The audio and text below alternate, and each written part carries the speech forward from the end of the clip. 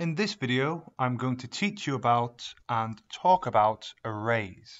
Okay, so what is an array? Well, to put it lightly or easily, an array is a collection of data ordered by indexes. Okay, it's one of three collection types, I believe three collection types in Swift, which is arrays, self, and dictionary. Forget that. Just remember that it's a collection of data ordered by indexes. That is an array. Okay. So what do I mean by that? Well, let's say you've got a few, I don't know, variables, or maybe you've got 50 integers and you want them to all be in one place without assigning them to variables, right? Well, you can put them into an array because it's a collection of data, right? And I'll show you how now. Okay, there's two ways you can put variables into arrays, and you can put raw values into arrays. Let's go. Let's make our variables. So we'll say a is equal to 1, variable a1, a2, sorry, is equal to 99, and variable a3 is equal to 192. Right? Random values, they don't mean anything to me. They're kind of irrelevant. Now let's say we want to make an array, i.e. a collection of, oops, that needs to be a3 like that. We want to make a collection of these variables. So I'm going to make an array called variable b. And in order to make an array, you actually have to use square brackets. So these brackets here, opening and closing square brackets. Inside of these square brackets, when we declare an array, or we first create an array, we want to put our values. These can be actual values or variables. So for example, I can put variable a as the first item in the array. I can put a2, or I can put a3. Okay, quite simple. Let's print it out. Let's see how it goes. So you can see here, I've got 1, 99 and 192. So all of these items, they're all in the same place now. So let's imagine I had 1,000 items and I wanted to put them all in the same place. Well, I could, and it might be a more convenient data format, right? Similarly, I can put raw values into here. So I can put 22, 81, 12, okay? Whatever, doesn't matter the actual values, it's more that we can put them in there, yeah? Print that out and you'll see that's worked. Great, you must be thinking, well, I actually think we should make, I don't know, maybe a combination. Maybe we'll put 33, we'll put a string like hello, and we'll put a boolean of value true. We'll put them all into the same variable. Oh, that sounds good. Yeah, and then we'll print it out.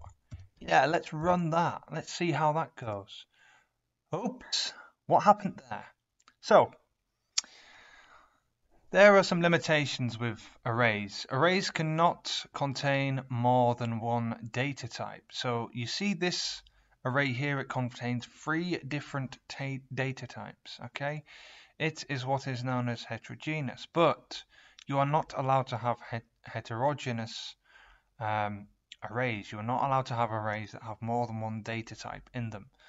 All the data types inside of an array must be all the same. So for example, I can't have these, 3 data types together, but I can have them separately. So you can already see above that I'm allowed to put integers into an array. Let's say variable b4 is equal to hello, and then the second item will be unpredictably world, right? And we print that out.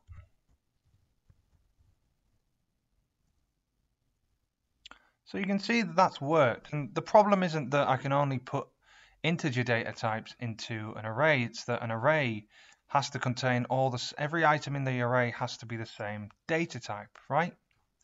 So there's a limitation there. So whilst you can, use a variable Or you can use a raw value and you can put as many of these values or variables as you want into an array.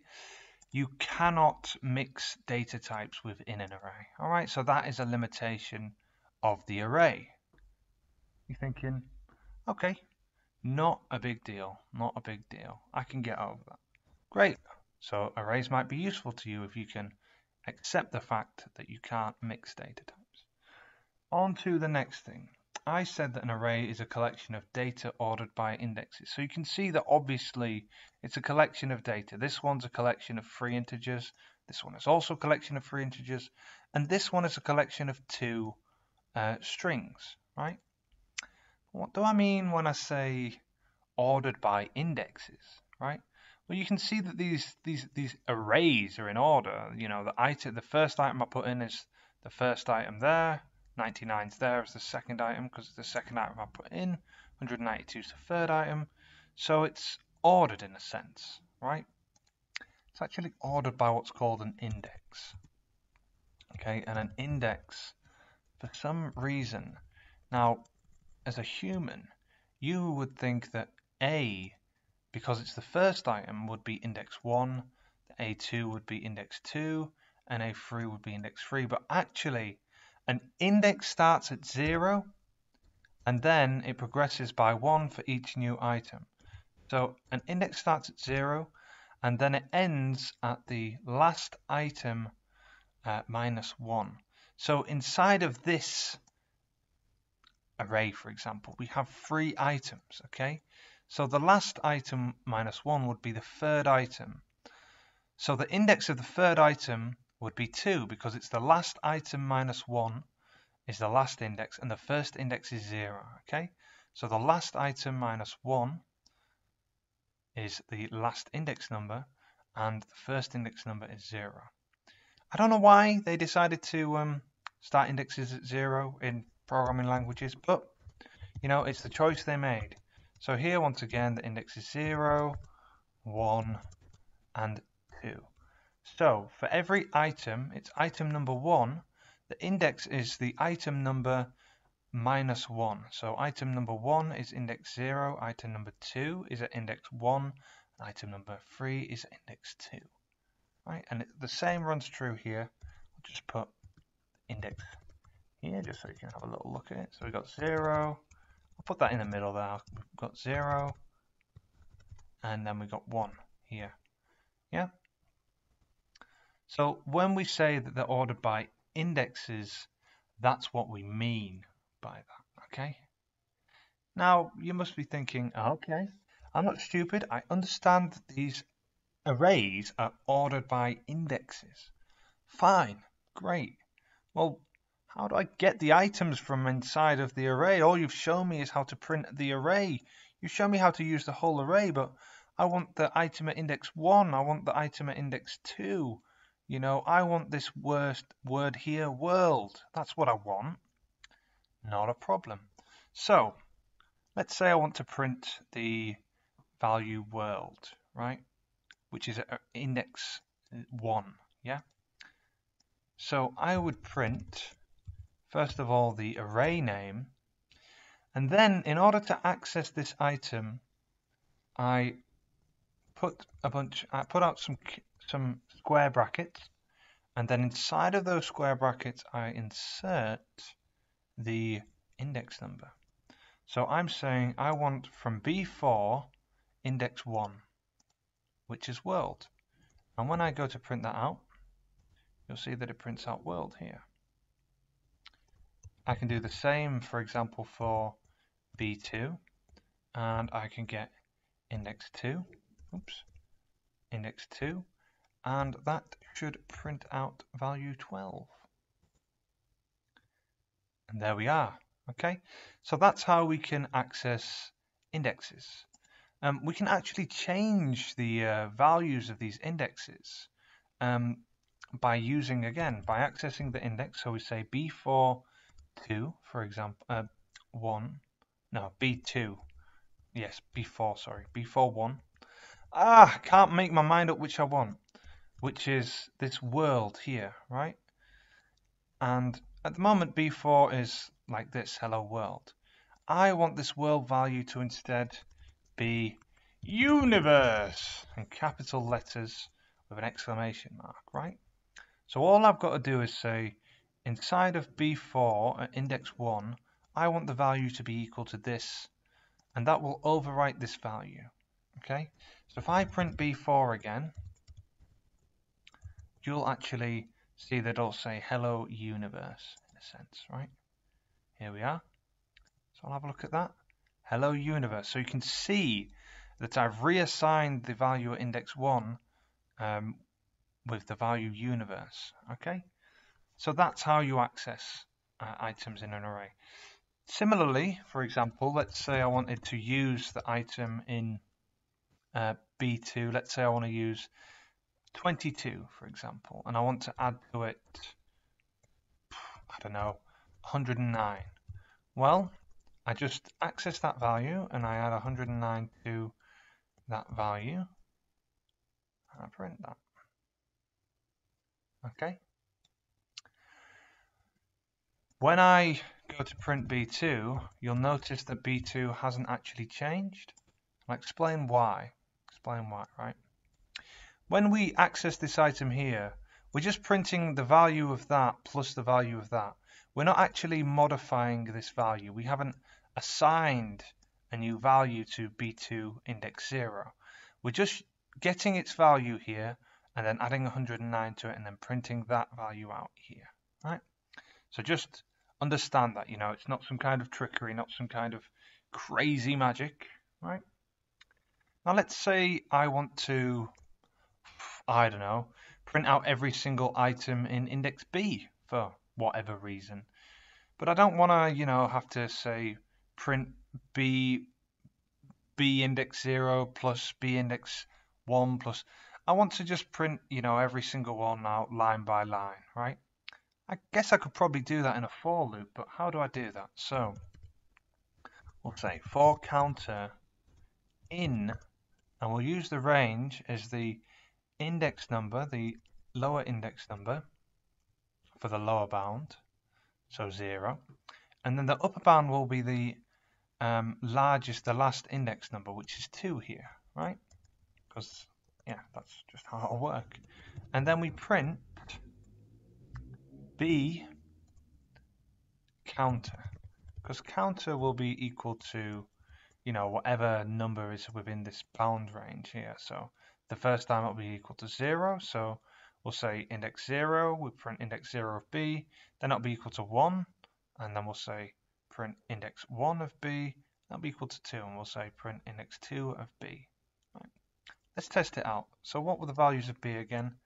They were 1, 99, and 192. Let's see if that prints that out. Oh, it's printed something. 1, 99, and 192. So that is one way to actually print out a bunch of items. Now let's say you've got an array. You don't know how many items are in it, So you can't do this because you don't know how many items are in it. But you want to print every single item out. Well, there's other ways of doing that, so don't worry so much, okay? Relax a little bit. There's ways and means. There's always ways and means. Relax, okay? So, there's 2 ways we can do this, right? So let's say we've got B4, yeah? We can actually get B4.count.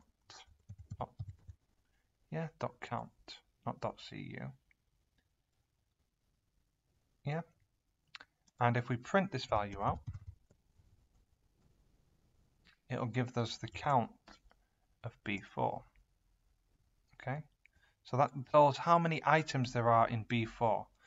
Now, the count minus 1 is the last index in any array. So if you get the count of the array and subtract 1 from the value, you'll get the final index.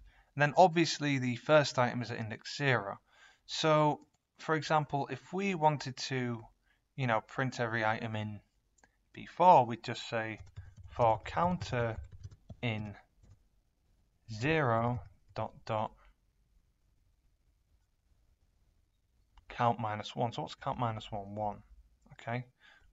I think actually, and I'm going to try it now, we can actually have b4.count minus 1. Oh no, that doesn't work apparently.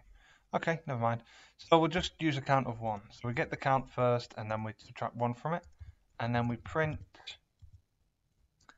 b4 counter. Okay, so that's one way that we can get all the values, you know, from the hello universe. So we printed them both out. Is there another way we can do this? Is there another way? No. Or is this some crazy voodoo science that I'm using here? Yes, there's another way. There's actually a way of using a for loop in order to get every item inside of an array. And it's for item.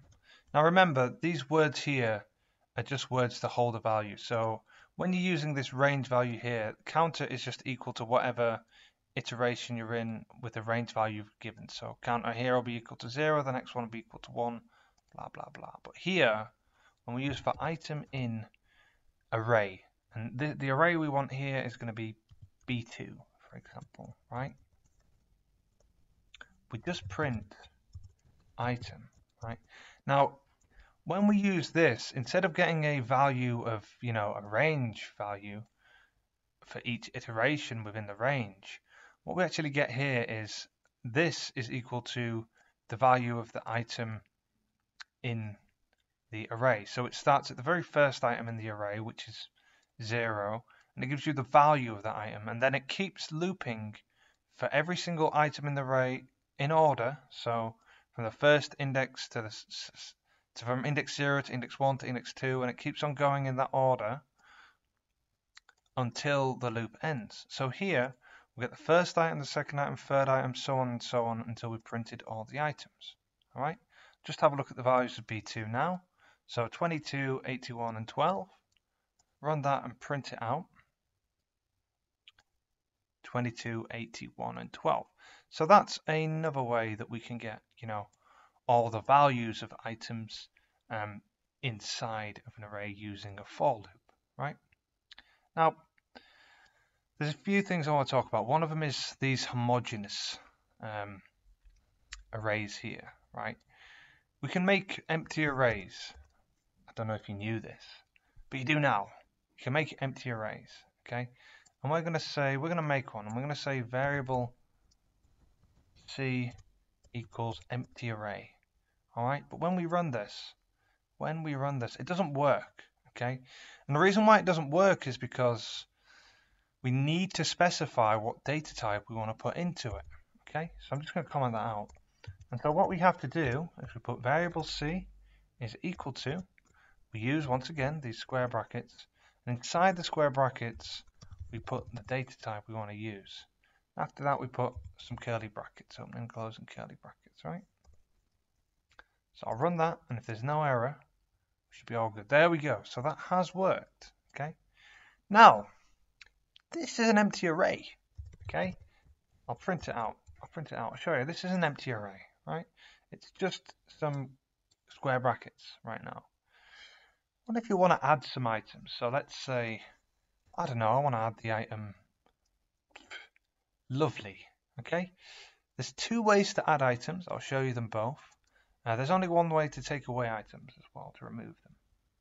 So we can add them just by using the variable name, and we can use add equals, which is a way of adding something to a variable. And we just put the value that we want to add. So here I'll put alligator. Doesn't really matter what string I use, this is just examples. And the other way I can do this is by using the array and put a dot notation, dot remove, dot append. Well, I've shown you how to add to get rid of items. And we put inside of these brackets here, the curly brackets of the append argument, the item we want to add. So here I'll put alligator, so I'll put kangaroo. You know, we'll go with an animal thing, right? And I'll print C out a second time, and you'll see the difference. You'll see that it should contain alligator and kangaroo, right? What? Ah, yes, sorry. I have to put that in square brackets. So when you're adding by this method, I don't know why we have to add them in square brackets. Very sorry about that. In fact, what I'll do is I'll actually add another item just to get rid of the confusion. So we add our item with this, and we've got to use square brackets. Remember to use square brackets. Don't mess it up like I did, right? And I'm going to put dinosaur. I don't know why, I don't know, I just think it'd be a nice little thing to put into my array. Right, I'll run this, and you should see the values alligator, kangaroo, and dinosaur in the array printed out. And there you are. And that's your proof that both of these methods will add a value to your array. Whether it be empty or not, this will work. Now, you must be thinking, great, let's get rid of the items. Well, how do you do that? Well, I imagine you just use C minus equals, because that's the opposite of what we did, and just put in your argument here. So we'll say alligator. Yeah, that should work. Why not? Let's run that. What? It didn't work. I don't know why this doesn't work, because, you look at it logically and you feel like it should, but it doesn't. So, don't let that trick you. That will not work. What you have to do is you use c.remove, and then you say at an alligator. If you actually look here, would be at index 0, okay? And then we print C just to have a look. So this remove at, what it does is you put inside the curly brackets the at, a colon, and then you put the index value you want to remove. So alligator here is actually index 0. So if we remove at 0, we'll get rid of that. We'll get rid of alligator. That's really annoying, that. Get rid of alligator like that. So that's how you remove things, okay? Simple enough. That's pretty much all there is to it, I'll go over everything again, because I want to make sure for me, I haven't missed anything out, I'm really tired, I'm not thinking. The other thing I want to make sure is that you guys understand. So here I've assigned all these variables, and here I've assigned this array, this variable here, and inside the array I've put all these variables. And that worked. If we go through the print statement, you can see that works. Because when I print it out, it has all those values, right? In the second one, with B2, I show that you don't actually have to add variables. You can just add the raw values, okay? And when I printed it out, yeah, that worked. That was fine. Here, what I tried to demonstrate was that you cannot use multiple data types in the same array. An array must contain only the same data types, all the same data types. It can have as many ints as it wants in it, as long as they're all ints, as long as all the data inside of it is an int. Or it could have as many strings as it wants, as long as there's no other data types, okay? You can only use one data type in an array. You can use it many values, but only one data type, right? Here, I was saying that an array is a collection of data ordered by indexes, right?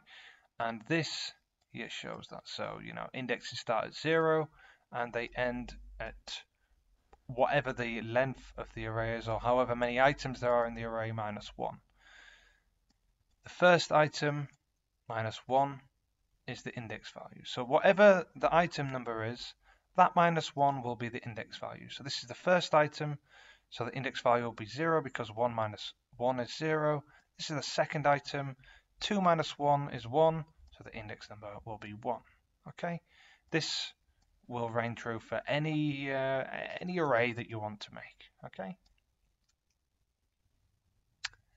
Here I've shown that you can access the value of an item in an array by using the array name and then square brackets after it, and inside those square brackets the index of the item you want to get the value of. Okay, note that this doesn't change the value. We're not reassigning, we're not manipulating the value, we're just getting the value here. And here we're getting the value and we're reassigning it here. So you get the value of, of the item at index 1 of array B4, which is world, and then we're reassigning it the value universe. And you can see that because when we print B4 we get hello world, and when we print B41 and B2 we can see the individual items there. But then when I reassign the value here, you can see that it's now been reassigned, right? Same here, this is just reiterating that you're not actually changing B2 0, the item at index 0 of B2 here. You're just taking its value and adding another value to it, but you aren't changing it. You can only change it by this method. Well, there's other methods as well, but in general, that's the only way. Demonstration of how to do the regular for loop by using the index number, the first index number, which is always 0, and the last index number of the array, which in this case is 2. If you don't know the final index number because maybe you've got a large array or it's someone else's code, you can get the count of an array, and that number minus 1 will be the last index number of that array. So for B4, that was 2, as is demonstrated here, I believe. And we printed out every item, hello universe, and it worked. You can also just say for item in array, but this will not give you a range value, will not give you the value of the item you're in within the loop. The count value. This will give you the actual value of the item, starting from the first item in the array to the last, going through sequentially to the last item in the array. Right?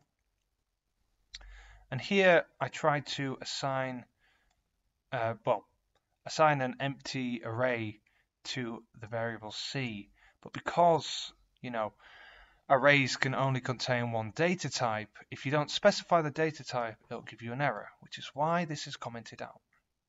Here with variable C, I've showed you how to actually make an empty array, and you have to declare the data type you want within the brackets here, and then you use these curly brackets after you've made the declaration. Here I've showed you how to add values to an array. Now remember, because I messed it up, because I'm just finding it so hard to get used to these arrays in Swift. And basically you can use the plus equals here, and then you use the curly brackets. Remember to use these curly brackets, and inside these curly brackets you put the value you want to add to the array, and that's how you add an item to an array. That's one of the 2 ways. See, I've done it here. That's one of the 2 ways. You can also use the dot append, and inside the curly brackets you put in the value you want to add, and that will also allow you to add items to an array. And then, if you want to remove an item from an array, you can just use the array name, which is C in this case, dot remove, and then you have to use this argument here. You have to use the word at followed by a colon, followed by a space. I think you need a space, I'm not sure. And then the number, and the number that you're using there is the index number of the item you want to remove, right? And you'll remove that item at the index number specified here. This here is like the opposite logic to this here, but it doesn't work, okay? So do not be cheated by that. And that is pretty much it. There's not really much more to arrays. There's some complicated things you can do with arrays, but as this is a basics video, I'll leave it at that. Thanks for watching.